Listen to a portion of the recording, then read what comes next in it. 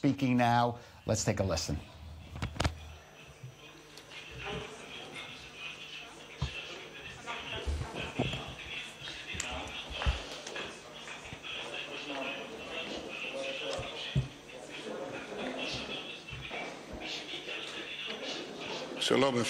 Hello, can we please begin? What is the noise I hear there? Can you please switch off your phones, including those who are broadcasting?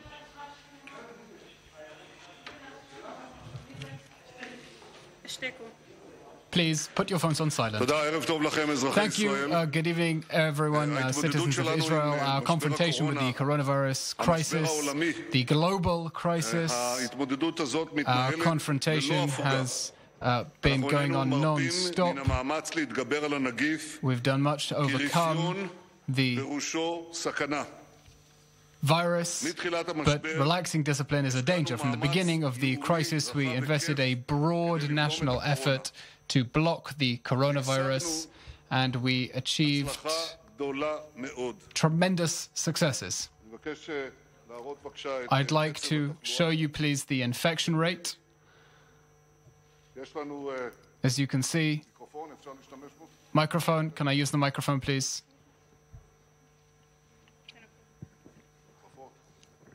No gloves. Thank you.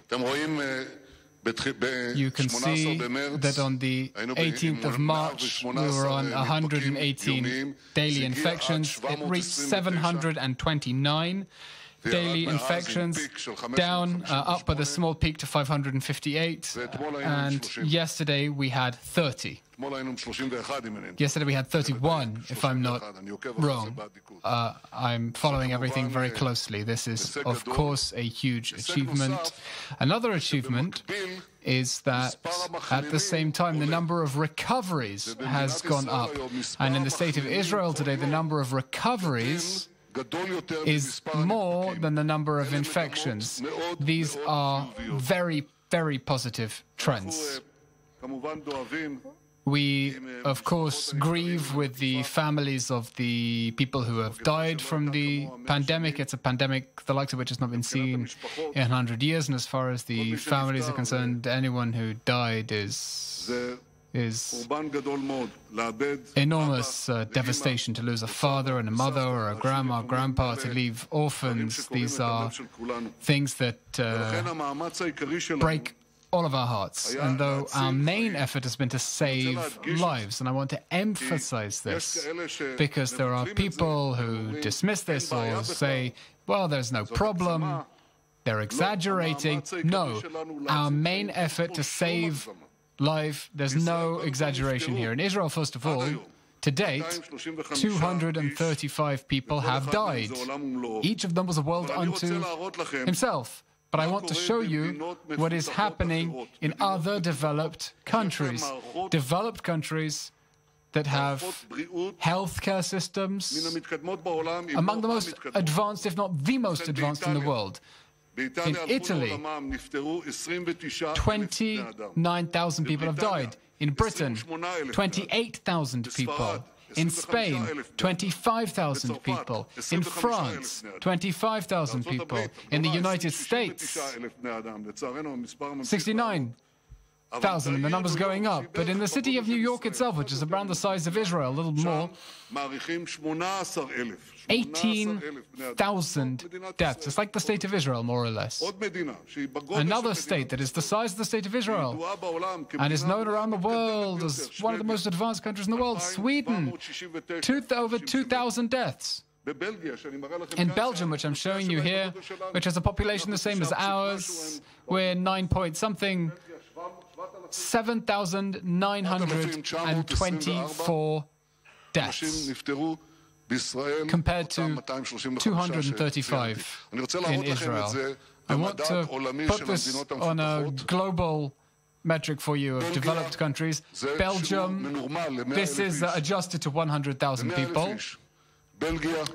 Belgium, Spain, Italy, Britain, France, the Netherlands, Sweden, Ireland, the United States, Switzerland, Luxembourg, Portugal, Germany, Denmark, Canada, Israel. This is no coincidence. There are all sorts of attempts to explain this, to belittle this. People say maybe it's the climate. It's not the climate, unfortunately. Unfortunately, it isn't the climate. In Brazil, it's warm. Also in other parts of our region, and there are very high numbers of deaths. We see this in other countries as well. People say, maybe it's because we're an island. We're an island. Britain's also an island. This isn't an island. People say maybe it's the age, even when you adjust for age. Accounts for a small percentage of what's going on here. Israel's achievements in the fight against the coronavirus serve as a model for many countries, and the world is looking at us with admiration. We're learning from the world is learning from us. A few days ago, I was in an internet conference with the leaders of some very successful countries. Austrian Chancellor Sebastian Kurz says it's the clever countries. I don't know about clever countries, but I can certainly say successful countries. And on Friday, I was invited to a conference of dozens of leaders from the European Union who wanted to learn from us and hear what we were doing in order to continue this success. Now, our success is not based on genes or climate or the fact we're an island, because none of these things are true. They're based on three basic things. The first is the calculated and rapid steps that we took place once the crisis erupted, including closing the borders, home isolation, and digital tracking. The second thing, the second factor for our success, is the incredible devotion of the medical teams, the doctors, the nurses, the Magen David Adom teams, the paramedics, the hospital managers and their people, all the factors who are working to save lives around the clock. And once again, I want to salute you. The third factor, and in my eyes, the cardinal factor without which success would not have been possible, is your response, citizens of Israel, your ability to listen to the health ministry's instructions, because without you, none of this would have happened. And without you, it would not be able to continue. Based on these achievements, we in recent days have put together a comprehensive plan, an organized, responsible plan that will enable the state of Israel to gradually return to a new normal, a corona normal. I shall present soon the steps to relax the coronavirus relaxations, but I must say that returning the private space, public space, and the economy to a kind of normal will continue to depend on you. Depends on your self-discipline, on your commitment, your mutual responsibility that is so typical of our country and our nation, your responsibility. Now, there are a few critical metrics that any change in which will force us to stop and rethink, maybe even to take a step back. I'd like you to take a look here at the new infections. This is the first metric. We 2 days ago were at 50 infections, yesterday 31 infections, the day before 50, yesterday 31. We say that if we reach 100 new infections a day who are not from the hotspots, i.e. people from abroad or the red communities or old age homes, if in the general public the number of new infections added each day passes the 100, stop. The second metric is the rate of infection. We were at the peak of infections. What was it? 3 days? Every 3 days. Every 3 days. And we're now at every 31 days. We're expecting a doubling of the number of infections. We say that if we reach a doubling every 10 days, will stop. And the third factor is the number of people who are seriously ill. This is a really important metric. At the moment, we are on 90 serious cases, and we say that if we reach 250 serious cases, we will stop. We will stop and rethink our course. I want you to understand, it's like a pilot is flying a plane, and he knows its altitude, pressure, and fuel. If he sees a red light for one of these things, then he has to immediately rethink his trajectory, and that's what we're going to do with the coronavirus. We are vigilantly following the metrics. I want to say once a day, but it's 2-3 times a day, all the time, and we'll continue following. If a red light comes on, we will have to change policies, and God forbid we reach a situation where all these mighty achievements are for nothing. So, citizens, I want you to continue keeping a safe distance between people of 2 meters, washing hands and hygiene, and wearing a mask. It's like there's a Passover Seder, you have matzah and maror. Here you have distance, hygiene, and masks. And you have to follow it because that is the key. Everything is measured and in the end decided by this. I sat in a 9-hour internet government meeting today, video conference. And I want to say, and I want first of all to thank my ministerial colleagues who are working around the clock together with the Directors General and the professional teams doing incredible work. All this work thanks to you, thanks to them. And I want to say that we've put together an organized plan, and I want to speak about it. First of all, we are scrapping the 100-meter restriction for leaving your home. You can leave your homes for any distance. I know you've been dreaming about it for a long time. Here it is. Another piece of good news. At home, the personal familial space, you can visit first-tier family. This is good news. You can also visit grandma and grandpa. And this is perhaps the most important thing. But I am asking you, please do not hug them, do not kiss them, do not touch them. Keep a distance. I know it's difficult, especially for small grandkids who want immediately to run and to jump on grandma and grandpa, but it's really important that you, parents, keep discipline, keep a distance in order to protect them.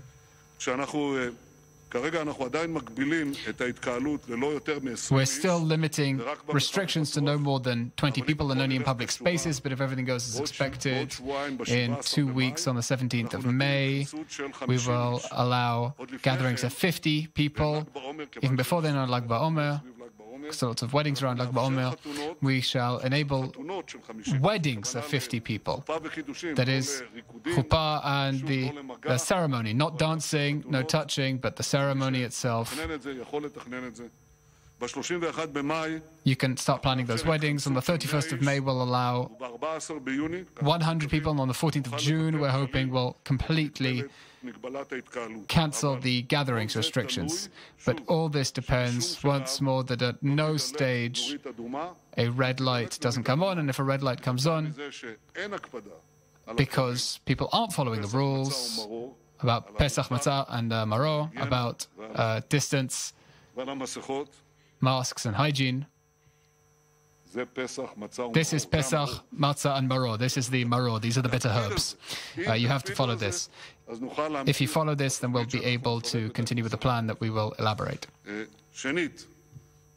Second, we're opening Israel's economy. As I promised throughout the whole crisis, we'll do everything to look after you, citizens, independent, free, self-employed people, and employed people and people who are job seekers. First of all, we want to fill the gap in your income, or at least part of it, especially of these small businesses and and self-employed people, the hairdressers, the falafel sellers, the cosmeticians, and no less importantly, we want to help you without unnecessary bureaucracy. Saw this in the state of Israel. The finance minister and I went to the government and the Knesset and we asked for a lot of money. And we got it.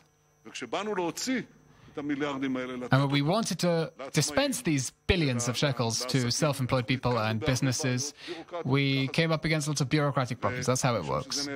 And because it stopped either with the banks or those criteria and claimed they hadn't received enough guarantees or bureaucrats, that's bureaucracy for you.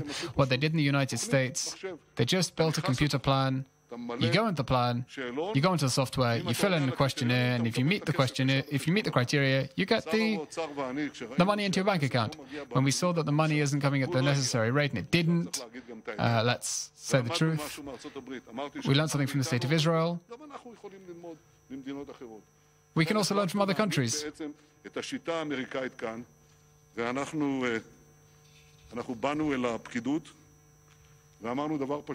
We went to the bureaucrats and said, if someone goes into this software and meets the criteria, he needs to get the money immediately. And that's what we're going to do from tomorrow. And Finance Minister will be able to elaborate. And I know that you're under incredible physical pressure to speed up these steps.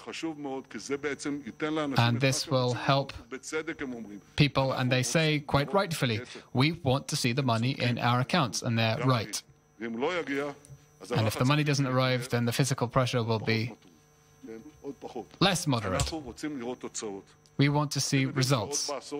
You know that even in the previous decade, when I was the finance minister and then prime minister, I dealt with economic crises, serious economic crises, reshape the economy and guarantee growth.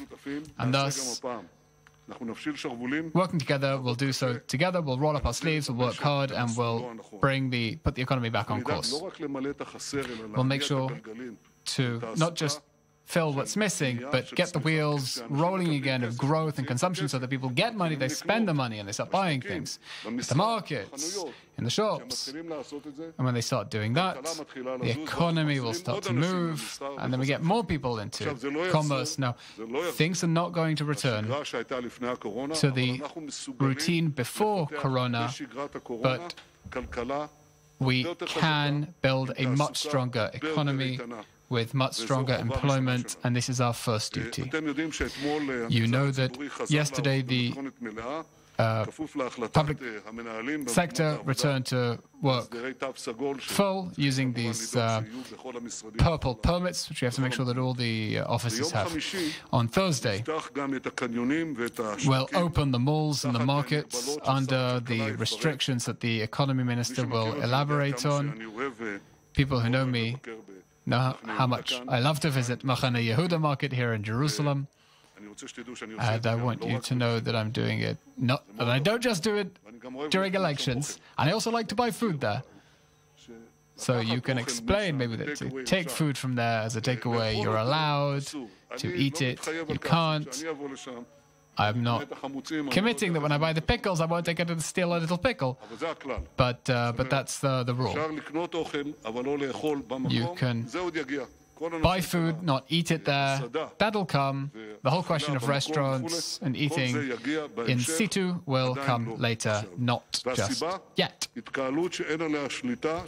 Another point, gatherings that can get out of control. The third thing, we are restoring the education system to full functioning. First and third grade and sixth form have already gone back to school. Before the end of the month, the other students will also return to their classes. Next Sunday, on the 10th of May, the kindergartens will start again. There are questions about daycare centers. We'll discuss that on the 14th of May, 14th of June. The informal education will return, and the education minister will elaborate on that. Fourth, we shall gradually restore sport and leisure. We shall release guidelines about museums and libraries and parks and sports facilities. They'll open gradually before the middle of June, and the Minister of Sport will explain. Same with the vacation resorts and civil aviation. And I want to tell you in advance, as for civil aviation, we're really seriously considering this. We want to connect Israel back to the world, but we want to do so in such a way that people who come from infection hotspots don't end up infecting Israel, which, as you've seen, is in a much better state than almost every country we have trade and tech and tourism relations with. We'll do it in such a way that we will not endanger you. Now, everything I've presented here gives a lot of optimism and hope on the horizon. The horizon looks brighter, but the ongoing situation assessment takes place based on the actual situation. We do a situation assessment based on the actual situation and not on the basis of fantasies and wishes. We are dealing with a huge global crisis. Nobody in the world can say certainly what will happen. I'm telling you this because I'm in touch with a lot of world leaders, and we're the biggest experts in the world, and they all tell us, I cannot tell you what is going to happen.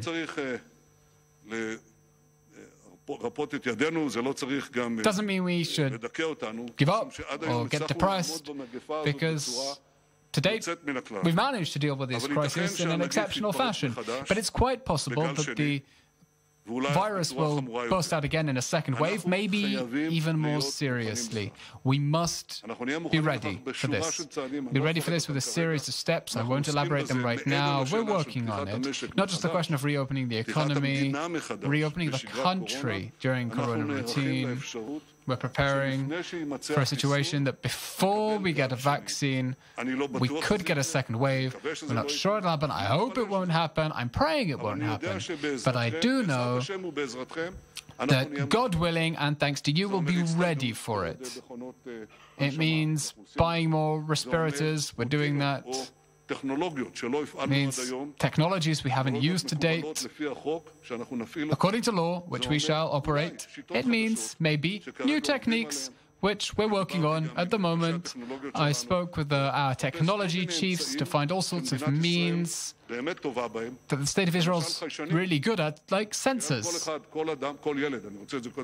Maybe everyone, maybe children, first of all children, maybe children can have sensors that warn you like a car. If you get too close, it gives a buzz. I don't know whether it's possible, whether we can install this. We're looking into it.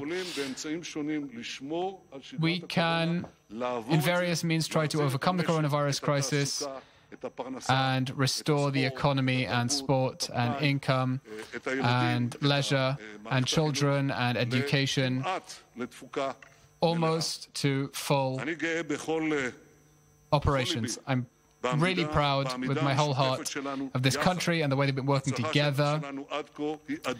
Our success so far has been tremendous because we're doing it together, and we'll continue to do so together. I'm also working so that in the coming days we'll set up the unity government that Israel needs. Together, and together we'll deal with all the challenges and care for your needs, the citizens of Israel, for our country, for our economy, for our health, for our lives. Thank you very much.